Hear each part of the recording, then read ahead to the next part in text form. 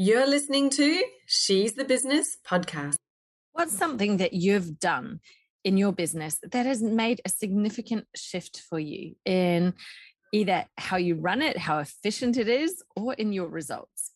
You've probably got something in mind that you're like, wow, that was actually so much more powerful than I ever expected, right?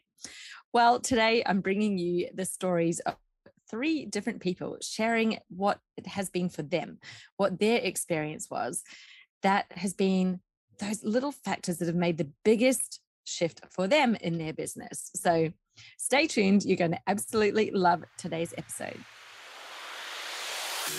Hi, I'm your host, Jessica Osborne, and in my 23 years of business and marketing, I've built many brands to become multi-billion-dollar companies. And just in the last 10 years, I've built 2 online businesses of my own from my dining room table with 2 little babies running around at my feet. I've made it my mission to inspire you to get out of your own way and become the successful business owner who's living the lifestyle you really desire without all the hustle.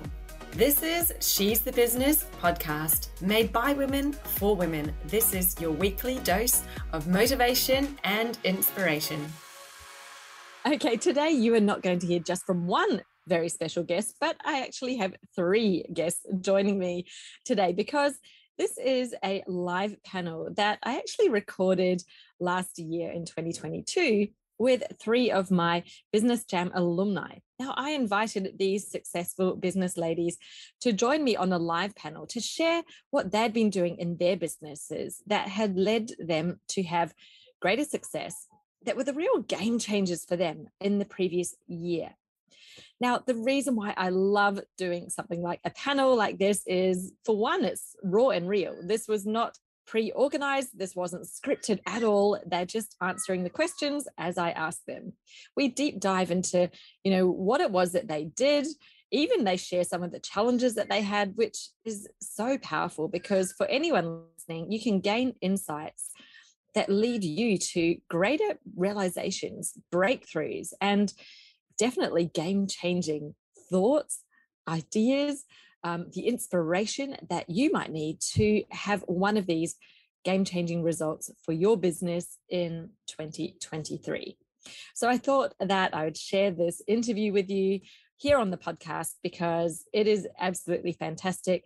And the 3 ladies who have so generously shared their experiences and their success and failures with you have done that purely from the goodness of their hearts. So I thank them. Now you're hearing from the amazing Belinda Owen. She is really well known as a WordPress web designer, and she also coaches other people on how to use WordPress. So, how to take the scary out of it. Then we've got Hannah Page, who is an incredible speaker. She coaches people on how to be better presenters, how to be exciting and interesting and engaging as a presenter instead of boring, instead of those kind of ones that we want to avoid. And finally, Miranda, she is a word expert. She's the founder of Wordbird Copywriting, and she's really great with brand voice strategies. So that's who you're going to hear from today. 3 different women, all very successful, all experts in their area, and just absolutely brilliant. So without further ado, let me play this interview for you. So I'm really excited. This is the first time ever I've done a live panel streamed on Facebook. So thank you, the 3 of you ladies, for joining me for this. This is really exciting. I appreciate your time and being here. Thank you. Pleasure to be here. Thanks for having me. Yeah, thanks for having us. Yeah, really cool. So for everybody who's tuning in to watch us, these 3 ladies are beautiful members of the Business Jam community, and they've kindly agreed, without knowing anything about this, to jump on live with me today and have a chat about, I guess, their experiences, their business, share with you some of their insights, and it's going to be a bit of a fun discussion. So as you can tell, it's not scripted. There is no plan here. We are all just speaking off the cuff and having a bit of fun here on the page. So what I'd love is to start off with a little introduction to each of you, just to let us know, what your business is, who you serve, what you do at the moment. So who would like to go first? Everybody's quiet. Why don't you hit off first, Hannah? Sure, I'll go first. No problem. I'm Hannah Michelotti. I am American.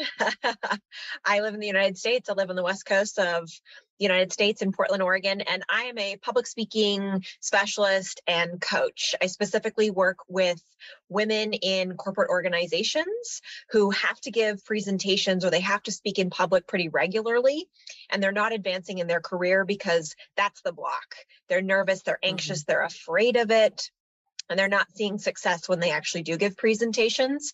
So I specialize more specifically in helping people to tell actual personal stories and anecdotes in their presentations, because that's what stands out and that's what makes you different from the facts and the figures that anyone else could present. Oh, so true.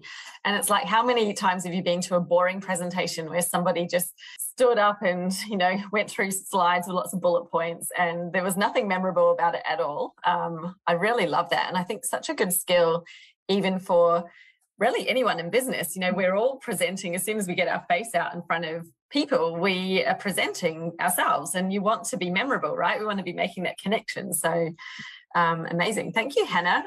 Miranda, would you like to share with us a bit about who you are in your business? Yeah, my name's Miranda Packer. My business is the Wordbird Copywriting. I'm a brand voice specialist, so I help women who are in a growth phase of their business to stand out with a distinguishable and consistent, unforgettable voice that's uniquely theirs and not like anyone else. It's the one thing in your business, yourself, that no one else can ever replicate. So I help people kind of connect with that, be comfortable with it, and communicate who they really are through language that really feels like them. Love that. So powerful as well, because, I think the more we are online and everybody's got content out there, it can just start to feel so much the same. Like everyone's sounding the same, it's looking the same. And when there's no vibe there's nothing that's kind of making you feel like there's a personality and it's unique and there's nothing to connect to, then you just become wallpaper, and I think no one really wants their brand to be wallpaper. So definitely not. That's a great analogy. Awesome. Thank you, Miranda. And Belinda, please introduce us to your business. Hi, everybody. I'm Belinda Owen, and I'm a WordPress website designer.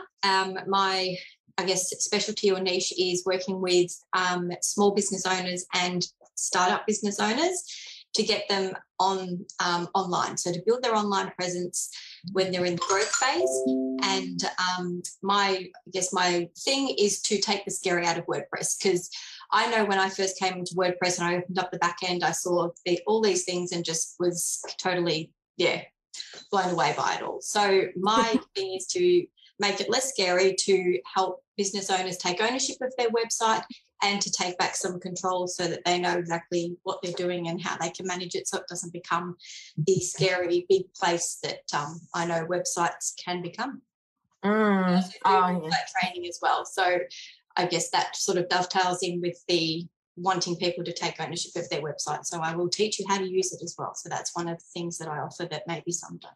Yes, definitely. I think, having worked with WordPress websites for years and years, they can be so complicated, especially if you're adding in all those plugins, and there's no end to the amount of different plugins that you can have, which I think is both wonderful but also can be frightening, because it can very quickly get out of control and you've got all this stuff going on. It's like, doesn't need to be that complicated.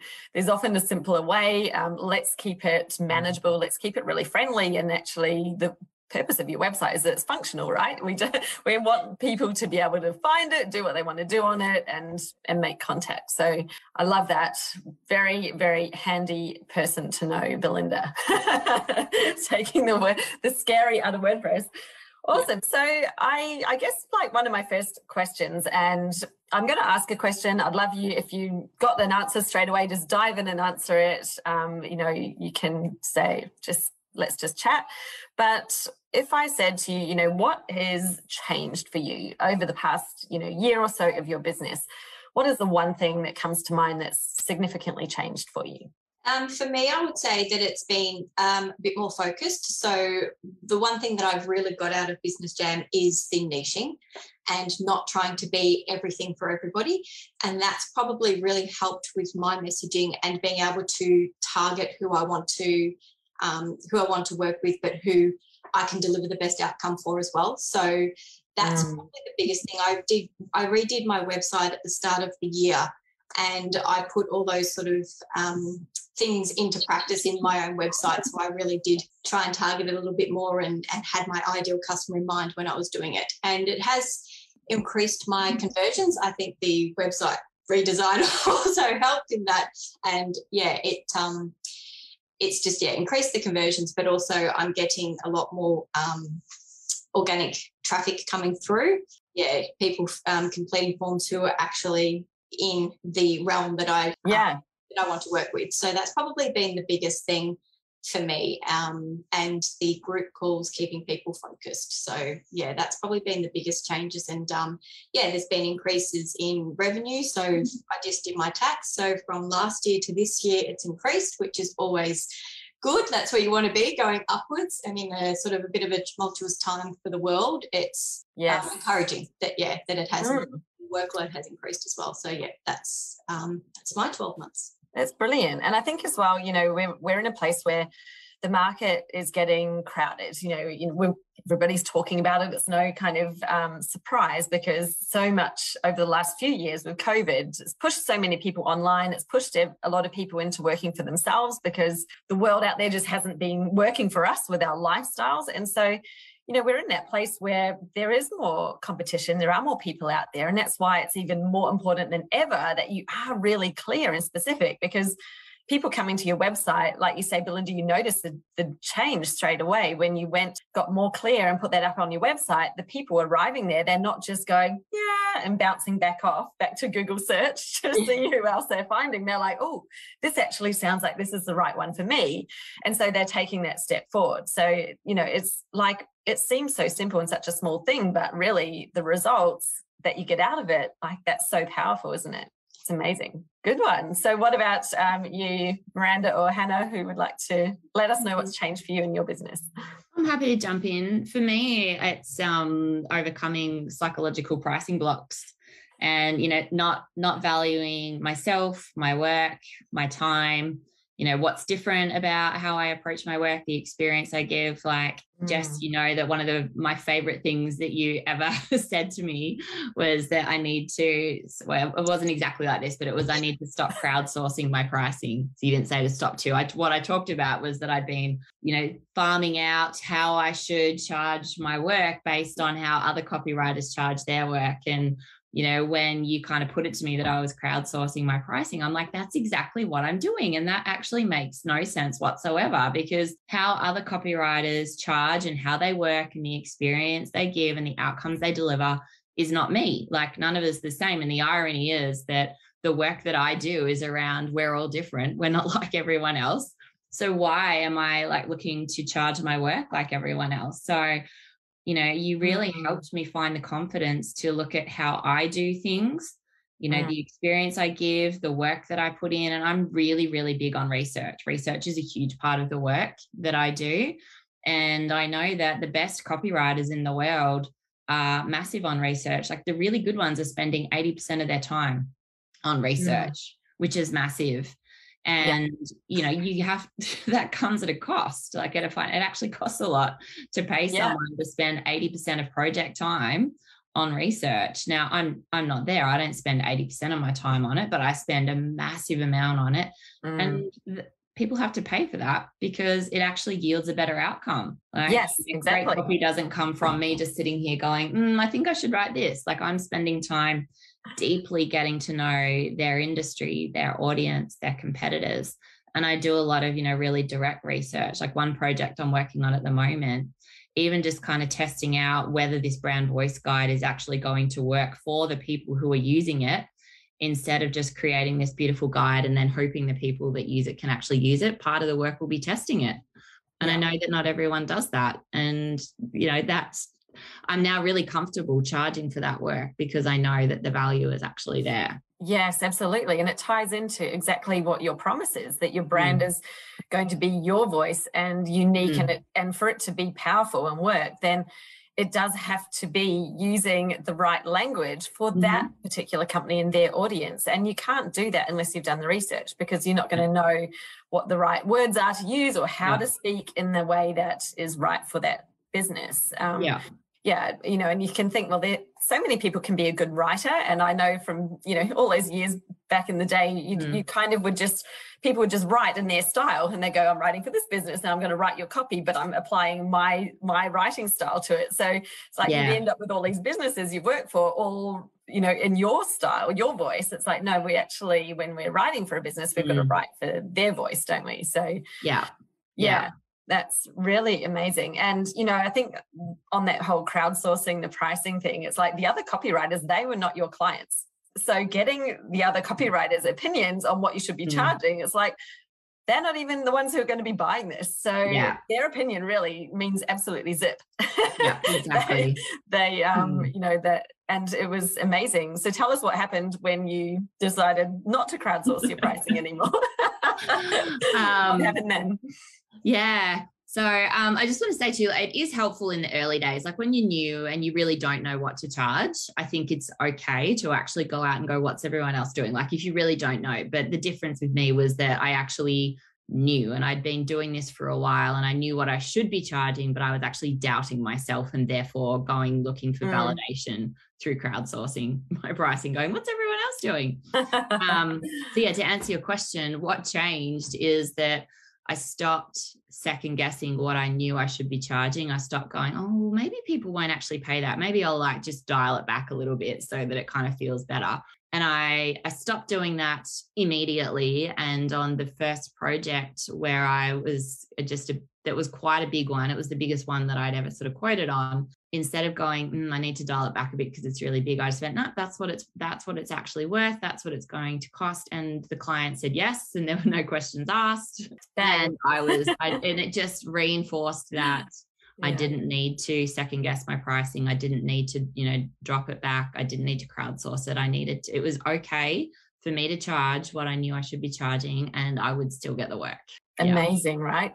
Yeah. So powerful, because it's that time then you're actually being paid, we'll call it properly, what you should be being paid for the work that you're doing. And it's still great value. They're getting so much value out of that, far more than what they're paying for it. And it just means that you can then be, in your business working the hours that you want to work, but being paid more in those hours, which then leads to you being like, it's okay that I'm working part-time and I'm having time off with the kids and I'm doing all of these other things, because you can say no to some of the other work that's not as well paid, or the stuff that doesn't light you up. Exactly. And it also means that it then kind of puts you in a place where you can afford to bring on other people to support you in your business, which then means that you have more time, more energy, more focus to spend on the work that people are actually paying you to do. You're not burning yourself out doing all the other things that are not in your zone of genius. Yes.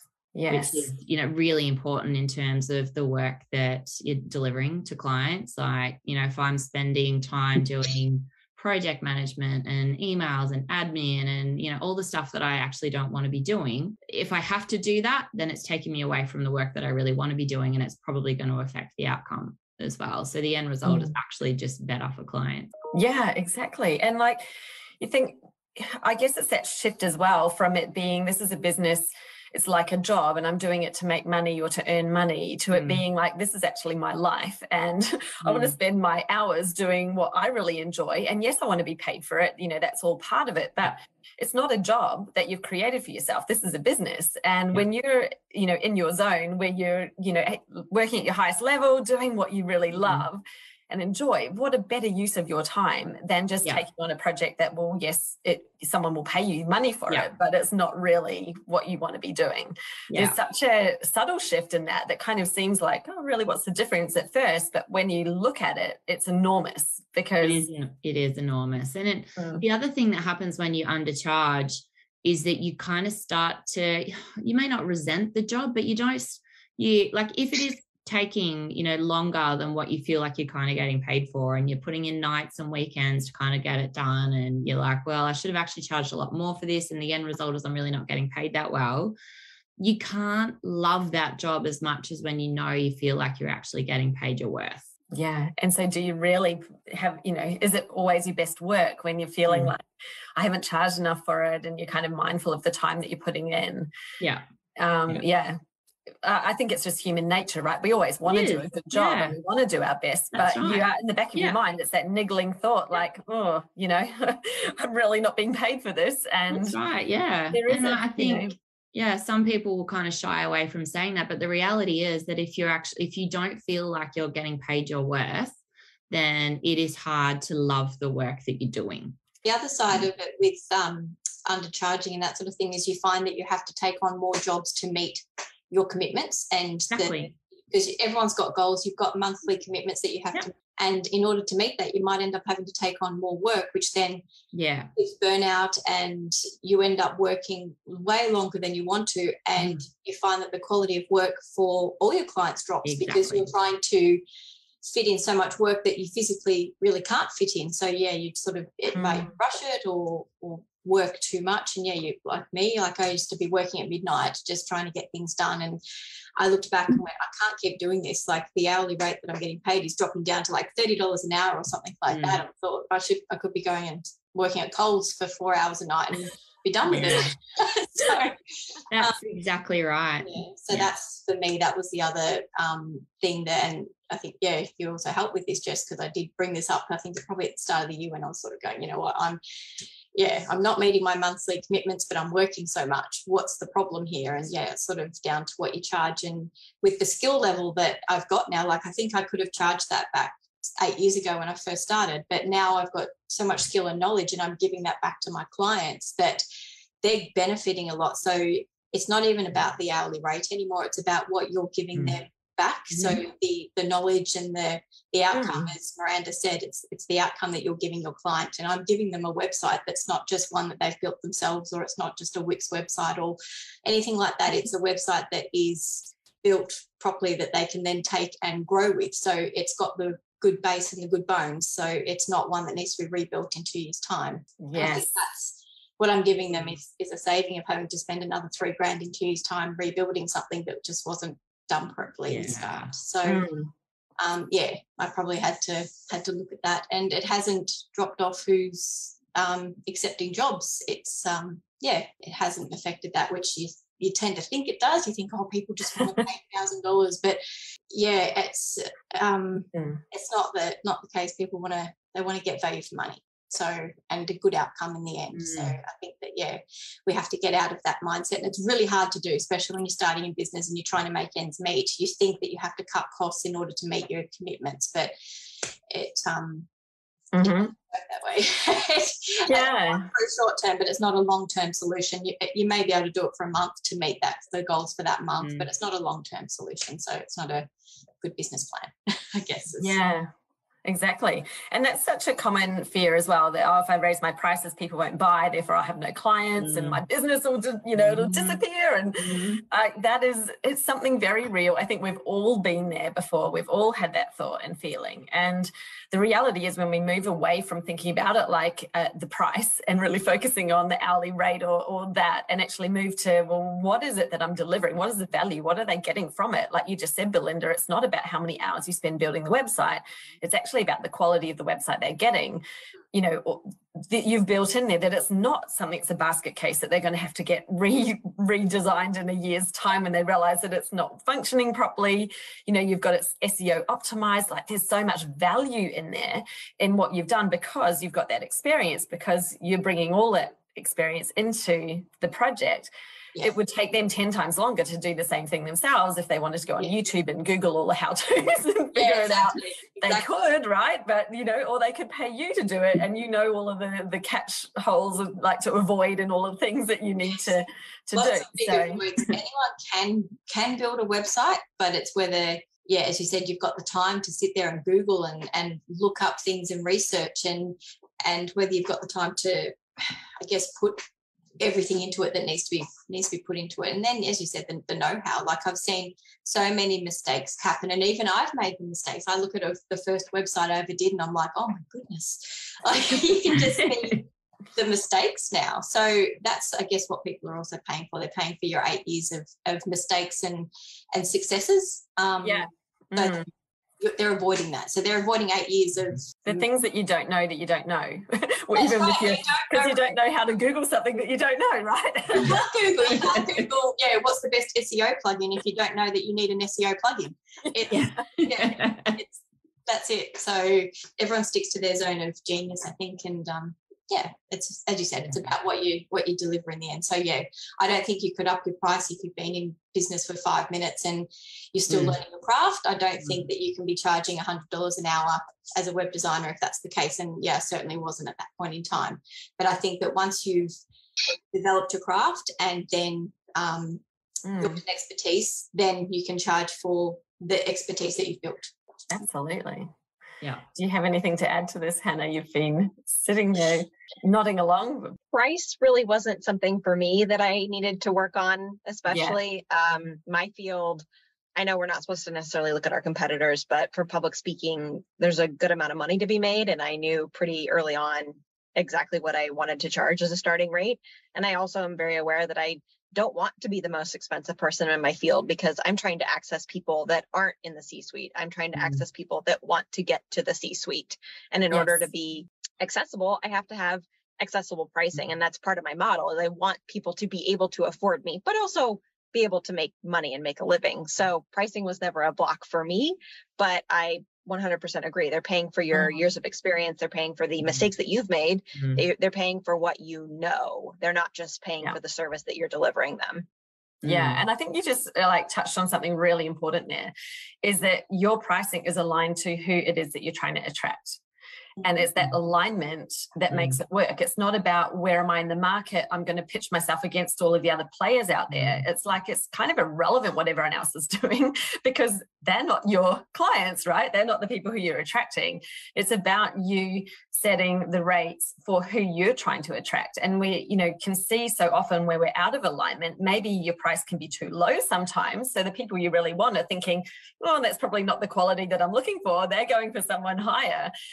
Or, maybe if it's too high, again, it's not going to work as well, because you're pitching something at a level that they're never going to be able to do. So it's really important to, like you say, be that clear on who it is that you're marketing to, who it is that you want to attract. Your service offering then is aligned to it. And like Belinda said as well, this alignment piece goes into your lifestyle as well, right? Because if that service offering if it's going to keep you working until midnight and that's not what you have an intention for in your life, then how long do you really think you can be doing that business for before you completely just give it up, or lie on the floor in tears or whatever is going to go on, right? It's not going to work for you, which means it's not going to work for your clients either. So that kind of alignment piece, getting all those bits in place. So it's like, this service offering works for me in my time and my, what I want to be doing in my life. It works for the revenue and income I want to earn. It works for the clients I want to attract. Like, all of those pieces align together, and hey, it works. You get the life, you get the clients, you get the income, you get all of the things, because you've done the work to adjust it into alignment. Hannah made a really good point about pricing for your audience as well. So yes, I do that too, because I'm in small business and startups. I know that they don't have an endless bucket to spend on a website, but I know that they still want a quality website. But yes, they're not going to be paying $500 for one either. So yes, it is about pricing for your audience, as well as pricing for your worth, as well as pricing for your experience and what you deliver. And yes, you're right, it's a big package. So you can't compare yourself to somebody else, because their target audience could be different. So I can look up another web designer in Brisbane and find that they're charging $6,000 for an e-commerce site and go, wow, I'm undercharging. But their business model could be completely different to me, or they could be targeting bigger business. Huge stores, imagine an e-commerce site for an enormous store that's got thousands of products. It's totally different. Like Myra Bunnings aren't paying $5,000 for a website. God, no. You wouldn't want to work on it. It's not a website you want. But it's about, as you said, the whole picture, the whole package. Yeah, amazing. So Hannah, tell us what it is that's changed for you over the last year or so. What has been that thing in your business came to mind? Well, kind of in this pricing groove, one thing that really has connected with me is this idea that I set the hours that I want to work to live the lifestyle that I want. And I'm a big believer in a 4-day work week. We are not built to work 5 days a week, 8 hours, 12 hours a day. That's just not how humans are built. And that all started in the early 1900s. And actually it came to fruition and it started to go global with Henry Ford. He wanted more people in the factory. He wanted more people making cars. And that's when he instituted the 5-day work week, 8 hours a day. We as humans right now, we work more than peasants used to in the Middle Ages. They had more vacation time. They had more lunch time. They had more dinner time. They had more family time. And to me, that is absolutely absurd, especially with technology and everything that can do so much for us. So I specifically made sure that I do a 4-day work week. And that doesn't mean that I don't work on Fridays. Like maybe I do some admin stuff or stuff for me, but I'm really active outside my business. Like I do trail running and mountain climbing and just alpinism in general. And so you kind of have to be gone for 3 days in the summer, almost every weekend in the summer to make that happen. And that's almost a selling point for my clients. They're like, yeah, I work with this really great public speaking coach, but she's also really rad outside of work. She likes to go climb really high into the mountains where there's no oxygen. So it's kind of a selling point on that end. So I've really tried to institute that. I do not see clients on Fridays. It's just a firm. I'm not available because also seeing a client at 4 o'clock on a Friday, their brain is absolute mush. That's not going to be a great call for them. That's not going to be a great call for me. They're not going to take anything away from that. They're not going to do their homework ahead of time. I don't think you should have meetings in corporate environments after noon on Fridays. Like, I think it's ridiculous. We're not at our best. So I've done that. And then the other thing that really clicked for me is instead of spending a lot of my social media time on Instagram or TikTok or Pinterest or what have you, my audience is on LinkedIn. They are in the corporate environment. They are corporate professionals. So where do they show up? They show up on LinkedIn. So I bit the bullet and I was like, I'm going to make LinkedIn my bitch.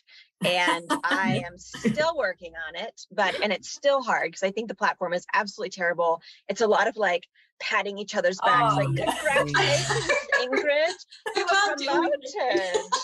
Yeah. It's just disgusting. So I'm trying to have a different take and be someone different on LinkedIn and have success with that. And I've learned a ton actually. And one thing I'll share is that with LinkedIn, it's not a like ride or die kind of a post. So on Instagram and TikTok, you have to make a killing within the first however many hours that you post something. On LinkedIn, it stays fresh for weeks. I'm still getting impressions and hits on these posts that I put up weeks ago. And that pleases me greatly because the pressure to just make an instant killing with an Instagram post or something on TikTok, it's too much. And I don't want to live like that. So LinkedIn has kind of, I'm coming around. I love that. You said it because it's exactly what we all think. You go on there and I think it's one of my pet peeves about LinkedIn. It's like, people just be humans, don't have to get on there and try to like show everybody how smart or intelligent you are. And, it's just, it's just really fake, I think, because how people behave and interact on LinkedIn is not like if you took them out of LinkedIn and put them in a room, would they behave and converse in the same way? No, they wouldn't. So just stop it.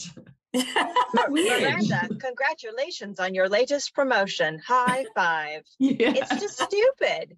The other thing that they do is they put up these strange personal sob story posts that have zero connection to their business or zero connection to their work. And they don't go anywhere. And it's like, well, what was the point of that on the platform? Because I'm trying to drum up business and you're trying to tell me about how you had an emergency room visit. That's great. I'd probably just share that with my family and friends in an email. Or on my personal Facebook page, maybe, if you want to put it on social media, right? Totally. Yeah, you kind of can see, there's so much that's out there. And I think that they're like, I've got to be personal and share something vulnerable. So I've got a story, I'll share it. But it's like we're forgetting to actually link and provide any context. Like, why are we sharing it? And how is it actually relevant to anything else that you want to think about me?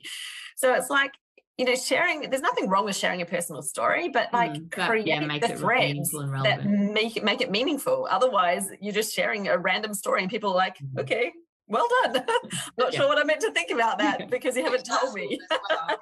There's different platforms for different stories and different pitches as well. So your platform, instead of Facebook, it's probably a little bit more like that. You can probably post something like that and no one's going to look twice. But yeah, LinkedIn, as you said, is definitely, you would think, more of a professional space. So it's about networking with other businesses and that sort of thing, not, as you said, your emergency room visit or anything like that. Broken leg or something. Amazing. So I guess I wanted to ask you now to give us a bit of an insight into what the reason why you joined Business Jam in the first place and what you maybe thought you were going to get, and then what's been your experience, or what's been the thing that you thought, well, this was actually what I expected, or maybe not what I expected, but good, or keen to hear your thoughts. So who has, sorry, that was a very roundabout question, I think, because I've had 2 cups of coffee. I can answer that straight away because I know exactly why I joined it. For me, it was about niching. I was doing all the things for all the people and total generalist, and I knew that was not what I wanted to be doing, not what I needed to be doing, not sustainable. But I just knew I needed someone to hold my hand through the process of how do I niche, how do I decide, how do I stick with it, and so for me, joining Business Jam and having you kind of guide me through the decision-making process, and then bouncing back when I decided the niche that I chose wasn't actually where I wanted to be, was, probably one of the best things to come out of it for me. Because if I didn't have you helping me every time I kind of explored something, I'd be like, oh, I have to stick with this because I've decided that's what I want to do. And then I'd be really uncomfortable and I wouldn't be aligned to the work that I was doing. So having the fortnightly check-ins to kind of just talk about where things were going and then go, oh my gosh, this isn't working, I need to do something different. And, just having you kind of talk me down off the ledge when I felt like I'd maybe made a poor decision and was second guessing whether I should be changing my niche or not, was super valuable. And it got me to the place where I'm now actually really comfortable with the niche that I've chosen for myself. And I don't really know where I would be or what I'd be doing or whether I'd still be up on the ledge if I didn't have you holding my hand and kind of guiding me through that whole process. So that was really valuable for me. Oh, wow. Thank you, Miranda. That's awesome. It was a pleasure too. And it didn't seem like you were on the ledge, to be honest. It did in here. And it maybe didn't to you because you did such a great job of getting me down off the ledge. It's okay. We can change our minds. It's all about finding that right groove. Awesome. Yeah. For me, it was, so I was one of the founding people, I think, or in there at the start. Mm-hmm. So it was sort of more just an opportunity to join a group and to get help when I needed it most. So I was probably still, really building and defining my business at that point in time. And I guess, like Miranda, completely lost. I was trying to be all the things for everybody because I was putting so much pressure on myself to meet monthly targets. So I didn't really have the opportunity. I didn't have a second job that I was doing while doing this one. So I didn't have a fallback income coming in. So what I brought in is what I brought in. So there was a lot of pressure to meet those goals, and I was trying to cast the net wide to try and catch more fish, so to speak. But then, learned quickly that that's not the way to go about it, even though you think it might be, because I was probably attracting some of the wrong sort of customers as well. So I did get a big e-commerce store under management, and it wasn't a good fit at all for either of us. But I found that I was putting in so much work and effort on this one client that I was neglecting other clients who had been clients for a lot longer. And it just, it wasn't working, that business model that I had, but also taking on such a complex site under a management plan as well. So I did sort of pull back and targeting service-based businesses now, because that's where I really find that being a service-based business myself, I can offer the most advice and the most guidance and that sort of thing. So I still take on a couple of e-commerce stores and I've got some really wonderful e-commerce clients, but my niche is service-based businesses. So I was able to sort of narrow that down, and now I've sort of found that working with creatives or virtual assistants, some tradies. I've got a few tradie clients as well. those sort of, and health sector. So I've got a couple of chiropractors and physios in there. So I think that, yeah, targeting those kind of niches has actually really helped, because then I've been able to really build skills in those areas. So I can really target what I'm delivering as well, so delivering a better outcome. So that was probably the biggest thing, and the support. So being able to jump into a group and ask a question, or jump on a call, and just, even if you don't say anything yourself, you're listening to everybody else's. And I get so much advice from listening to other people's questions and then the advice that you give them, because I'm like, oh yeah, I should probably do that too. So I jot it down on a piece of paper and in my little notebook that's growing with things to do. But yeah, so that's the biggest thing. I think just having the support and somewhere to go, like Miranda said, somewhere to just say, oh my goodness, I'm completely dying here. Can you talk me down off the ledge? Yes, like definitely. And as you know, Jess, I've had the last probably 12, 18 months some real troublesome times. So yeah, to have that support and to know it's there has probably been one of the biggest things, because having your own business is lonely, especially as a sole trader. When you work from home, there's no one else around you. It's just an online world, and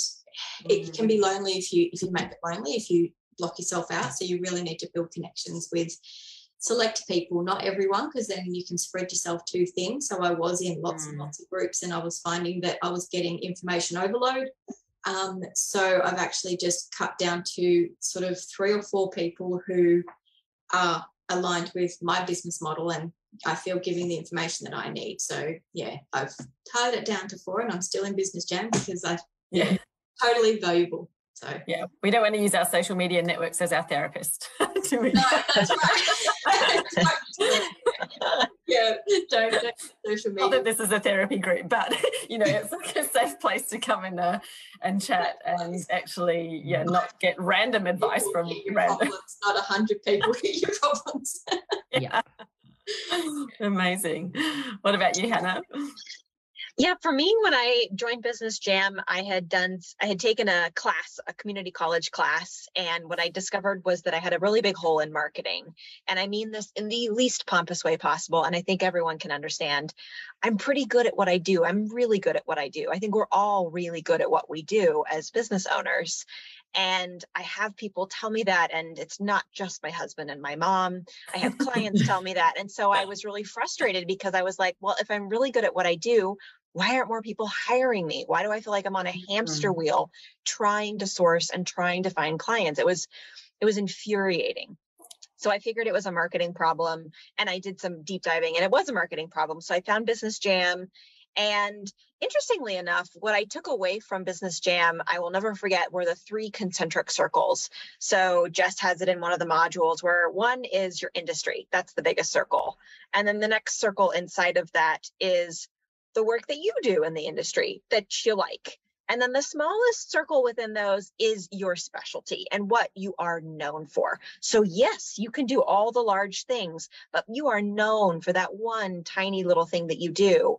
And that, for whatever reason, was like a light bulb went off. I was like, oh, I want to be known for helping people with storytelling, actually telling personal stories in presentations in your stinking LinkedIn posts, so they have a real connection to other human beings and can actually sell. I want to be known for that. I want to help people with that, because I know storytelling is powerful. I've done it my entire career. I spent 10 years in corporate America. I do it in my personal life, and I do it in my work. And that's what I want to be known for. And Jess was like, people will come to you for public speaking in general, for nerves, for anxiety, for fears, but you want to be known for something. And I always thought that was closing all the doors of opportunity. And instead, it's actually keeping them really open. And people just know you for this one thing. It's like being a car mechanic for a very specific niche type of car. You're going to have everybody who has that car coming to you. And you're also going to have the Volkswagen and the Porsche clients who are like, hey, this chick, she knows what she's doing under the hood. Get her over there. She happens to specialize in Aston Martins, but she also knows Porsche and VW. So that was the biggest takeaway for me, was that I actually needed to get even more narrow instead of casting this giant net. I called myself a communication consultant. What the fuck does that mean? It doesn't mean anything. And no one knew what that means. So clients were coming to me, that's a problem. So now I'm very specific. Like, I do stories and storytelling, and I've created a service around it. Yeah. So powerful. And just like listening to you talk about that then, that is why you do it, because you're so passionate about it. Your energy, you cannot help but to deliver that with so much power and passion. And we're all hanging on your words because you really care about it. You really love it. And it's what you do best. Whereas when you're like, yeah, I help you with presentations, you kind of feel like, well, it's like, okay, what is that? But you're like, I help them with storytelling so that they get their LinkedIn posts and it's not boring nonsense that they're writing. Yeah.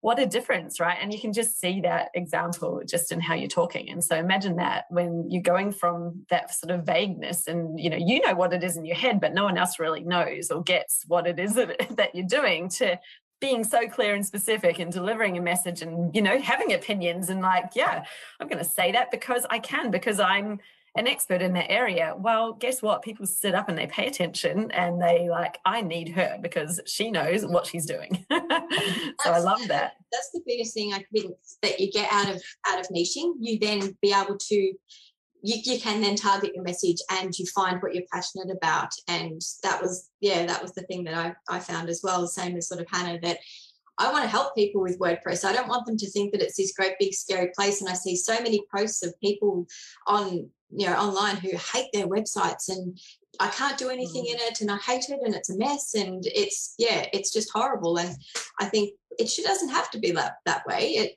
You can take ownership of it, and it's not doesn't have to be a scary place. And if I can teach myself WordPress and all that sort of thing, then so can you. It's not that hard to learn once you know it. And that was the biggest thing that I was sort of thought, right, I want to niche down to be able to help people with their websites and give extra information. A lot of people hold information close to their chest because they think they want to keep sending people back to them. And I sort of think, no, I'm here to give you information. I'm here to help you. I'm here to tell you how to do something. I'll send you a Loom video on how to do something on your website just in an email that you've sent me asking a question, because that's what I want to do. I don't want to, hold your website to ransom. And I don't, that was sort of the biggest thing as well, that I thought, right, I want to be able to make sure that people can take ownership of it. And I know that startups don't have the money to outsource everything on their website. So if they can change a phone number or change an image or update some text themselves, then that's saving them $100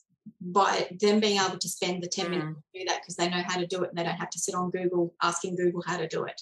So that's probably the biggest thing, that, just understanding your customer. So I understand that when I started business, I didn't have $100 spare to spend it on somebody else.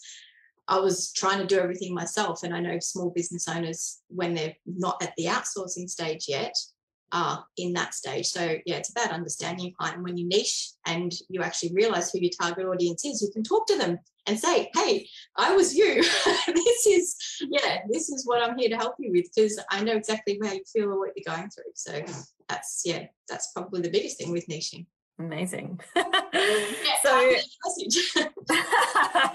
no, it's exactly it. And I was just thinking as you're talking, it kind of takes away that whole thing of like, oh, I'm not the world's expert on this topic. Well, you don't need to be. You're there for who you're there to help. And in their eyes, you are the expert, and you absolutely are. It doesn't mean that you've got to be the biggest expert in the whole world to be providing that value. And Belinda, I remember having conversations with you where you were like, oh, but there's all these developers and people who, got all these skills, and what do I really know? I was like, but your audience, they don't know how to speak in developer speak. So they want someone who can actually talk to them in plain English and tell them it's actually not that hard. Let's just talk about this in a simple way. And I'll show you the things. We don't need to make it complicated. And that's such a difference, that you were able to step into that role and be like, okay, I'm here to help these people. And I know exactly how to do that. I know how to talk to them, because that's the biggest thing. And that's where imposter syndrome comes in. Because I was in, developer groups, and I'm thinking, oh my goodness, these people are so smart.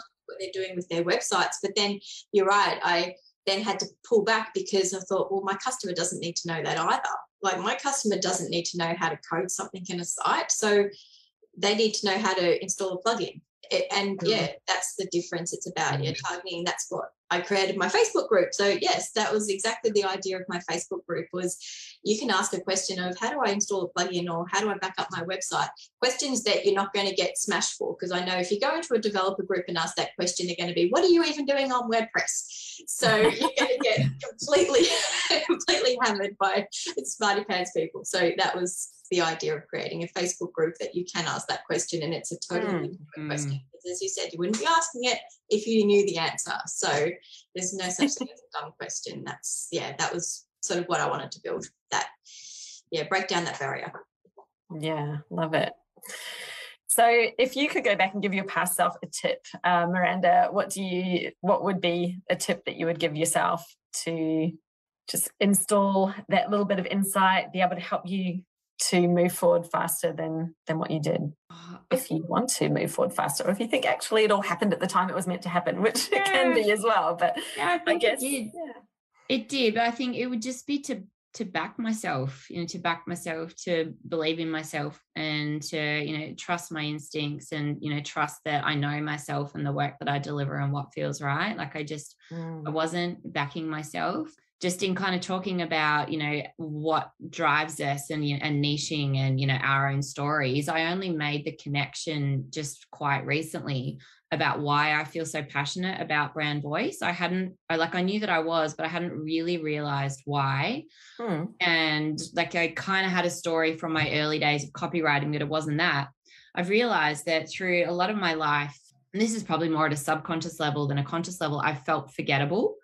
And the way that's manifested is, you meet people and then you meet them again and they have no idea who you are. And that's actually happens to me quite a lot. And maybe it's the same as everyone else, I don't know. But, inside it's felt to me like I've always been forgettable. And I only realized recently because, again, I was someone who I've met countless times, still had no idea who I am.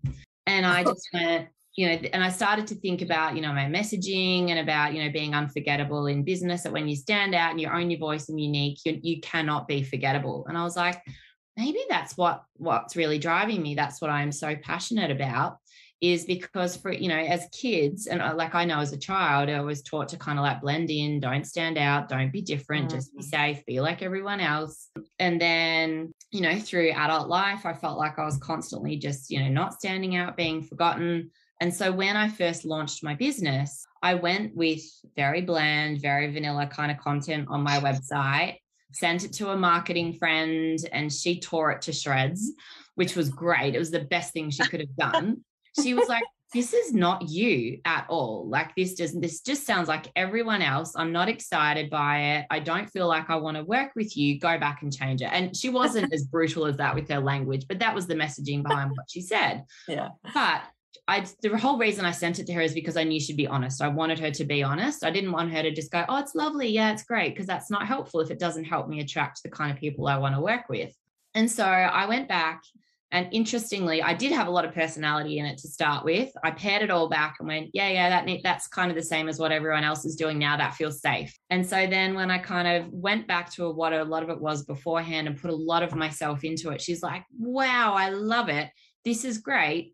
This really feels like you, and I feel like I want to work with you now.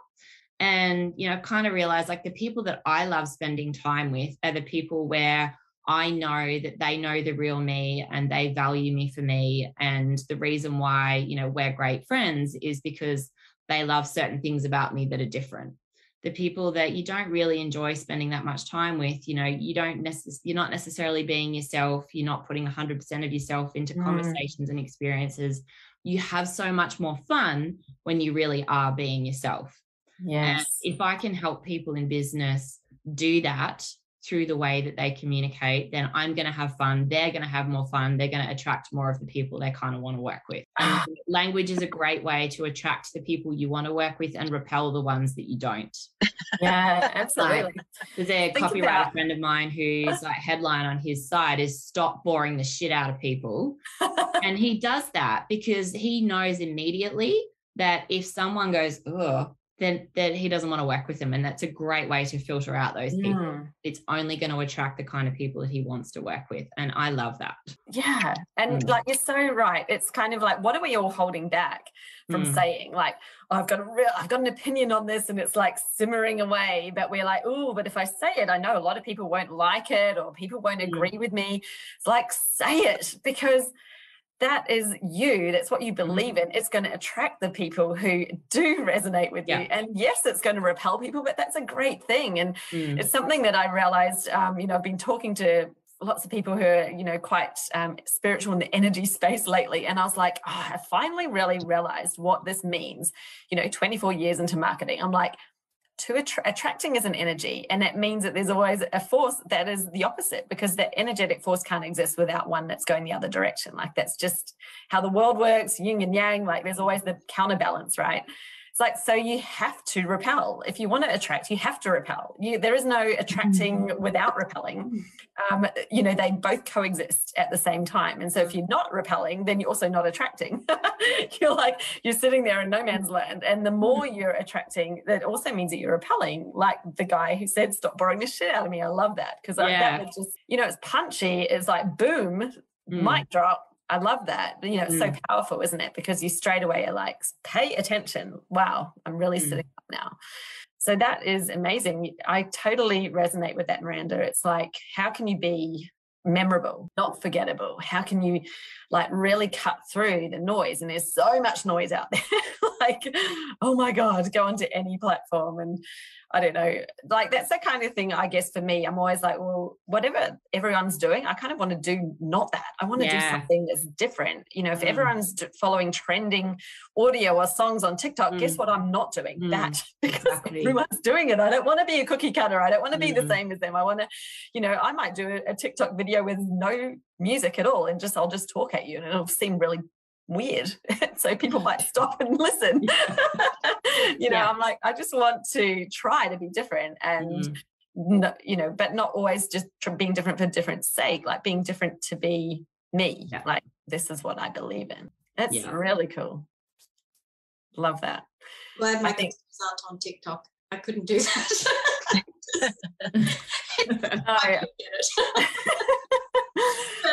I've just been experimenting on it. Like, I'm literally, usually it's something, I decide if I'm doing something, I'm going to go all in and do it properly. With TikTok, I'm like, I'm not 100% convinced. So I'm calling it dabbling, as in I'm paying not much attention to it, and I'm not giving myself any rules that I've got to live by. I'm just going to see what happens. If I post this kind of thing, what happens? Like, do people watch it? Do they not? Like, it's kind of like I'm being a bit of a scientist experimenting, and I'm not taking it too seriously,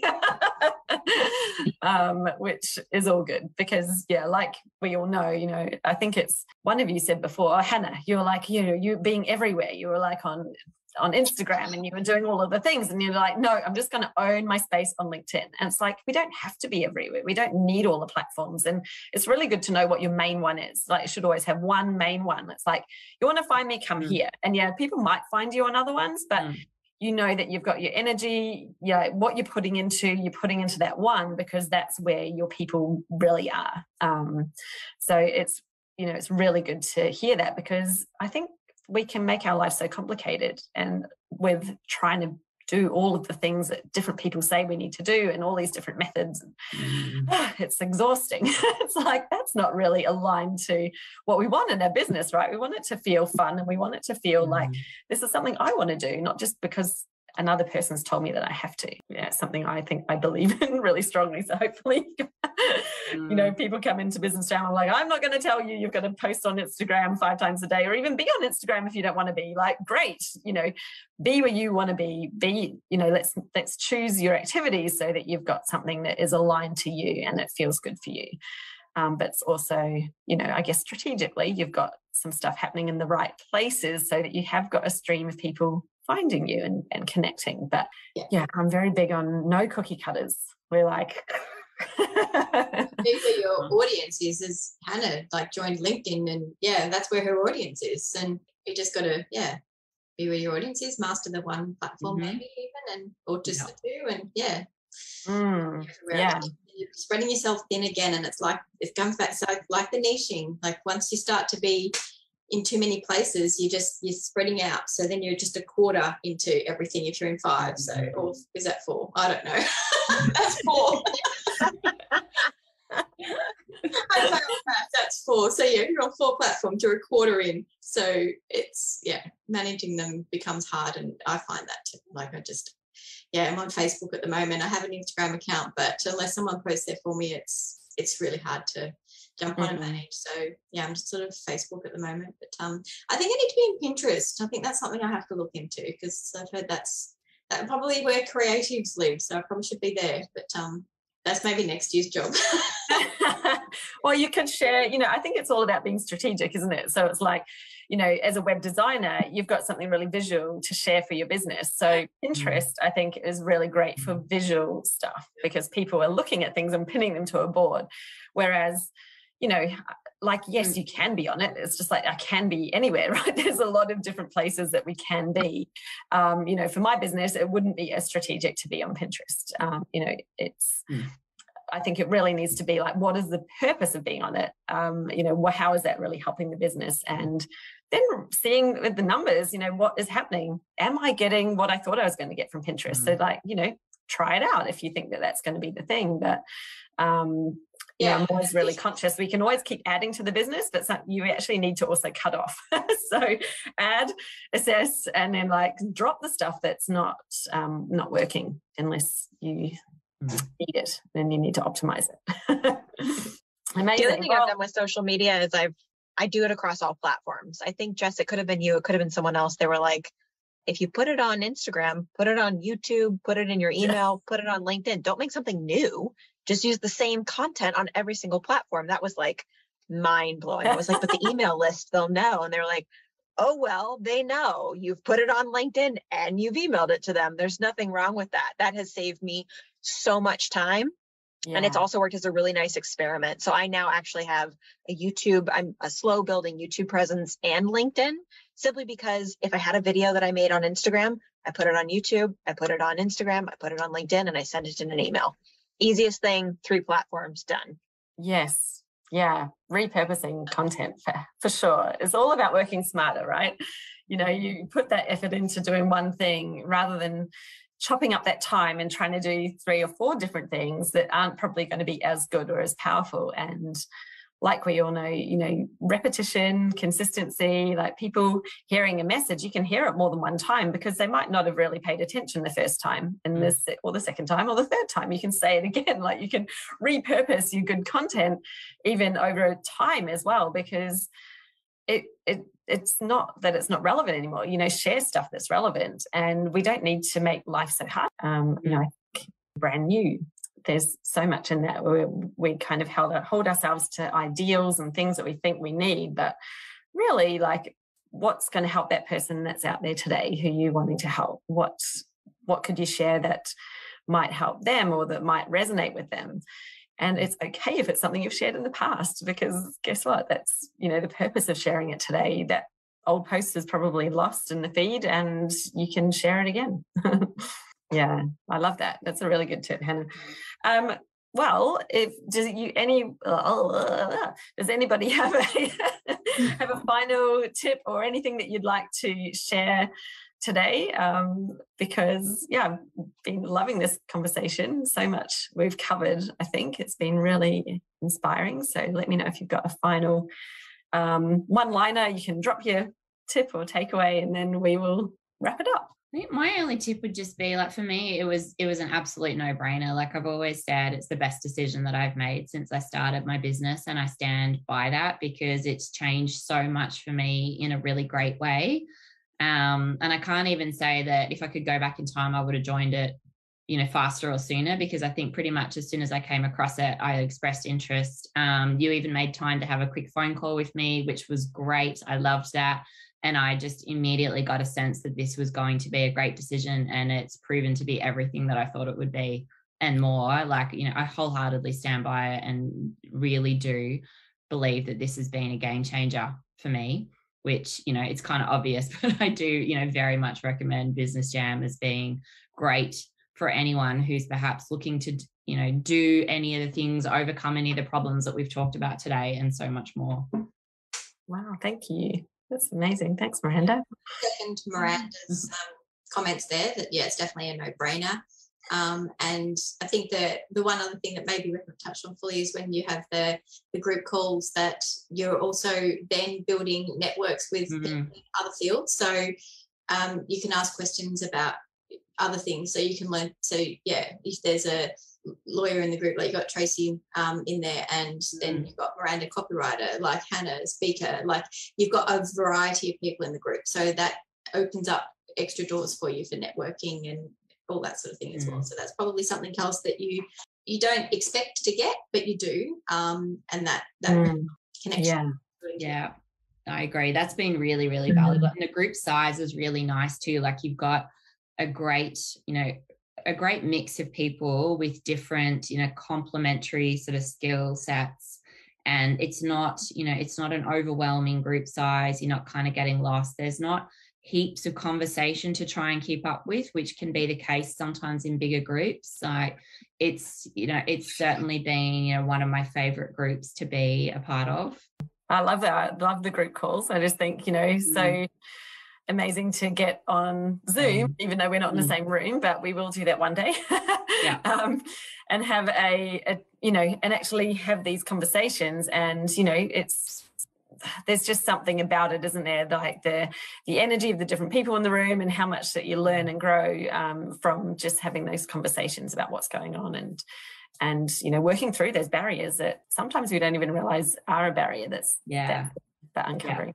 And I think even just like the kind of people that you attract to, Jess, like there's a similar energy, across people. Like I was in another program, like very, very different, and it was much bigger. And the Zoom calls, like sometimes they would just drive me crazy, because there were people in there who I would just not choose to spend time around if I had the choice. And so part of that time on those calls, I'm like, do I really want to be spending my time on this call? I never felt like that for even a minute on Business Jam. Like every minute on every call is always valuable and enjoyable. Yeah, love my people. You guys are all amazing. That's why we love hanging out. I think for me, one of the things I really enjoyed were some of the modules, because I'm really big on self-knowledge and personal knowledge. And the more you know about yourself, the more you're able to put together your business and the kind of people that you want to attract, because you know who you are and what you want, which is a really big part of running the work that you do. And a lot of the modules, I kind of treated them like journal prompts. And so I would just write about what, me 365 days from now looks like, what she thinks, what she feels, how she's doing in her business. And that was really powerful. And I still have those notes, and I'll go back through them. So I think there's a lot of value too, outside of the group calls, in the modules, and having access to them, and really treating them kind of as like a journaling space or a way to learn yourself better. Because the more you know about yourself, the better you're going to be in business. Like I love what Miranda said, that, you can put together a vanilla script about yourself, but that's not going to attract the people that you want. When you actually put out the real you with specificity and intricacies and opinions, and this is your ride or die on the line, that's what draws people to you. And I think you learn that through journaling and through some of those modules and those prompts, which I found really valuable. Yeah. Oh, that's so good. I know it's kind of one of those things you don't really expect, do you? But when you start diving in, you learn a lot about yourself, and it helps you in your marketing. It helps you know how to speak and what you need in your business, and actually even what you're designing for your business. Like, going through that same process myself, because I walk the same talk. Like this is all what I've done in my business too. And really realizing, well, why would I do that when that's not really me? And this is where I shine. This is what I want to do and be. It makes a difference, and we can make all those adjustments. And then you're living your best life, I guess, in a cheesy, cliched way. Don't really know how else to say it. We'll bring out the cliche. Oh, that's amazing. Well, thank you so much, ladies, for joining us on this panel. This has been heaps of fun. I've really enjoyed it. I hope you have as well. And if anyone listening has a question, you can always drop us a note in the comments. That we can respond and answer any questions that you might have. But I hope you've enjoyed hanging out with us because it's been lots of fun. So thank you. Thank you. Thank you. Thanks for having us. Thank you. Thank you. Pleasure as always, Jess. Do you know something? There are so many people that are overcomplicating their marketing, which means that they're running on the marketing treadmill, pumping out so much content, but still not yielding those results, meaning there are no clients actually signing up. Like, what use is an audience if they're not an audience of buyers? What use is it creating great content to share if the people who are reading it have no desire to take that next step to actually working with you? Well, if any of those things are happening for you right now, then it's highly likely that you're simply missing a key in your marketing strategy. And those keys are really simple. There are just 5 of them. And it's about how you align them, put them together. That is the simplicity that makes everything work, just like clockwork, so that you have a consistent stream of what you would consider your dream clients, literally turning up in your inbox, ready to have a conversation, ready to sign up with you without you going out there to find them. So let's put an end to cold outreach. Let's put an end to searching for clients in Facebook groups. Let's put an end to just waiting around and relying on referrals to come through from other people.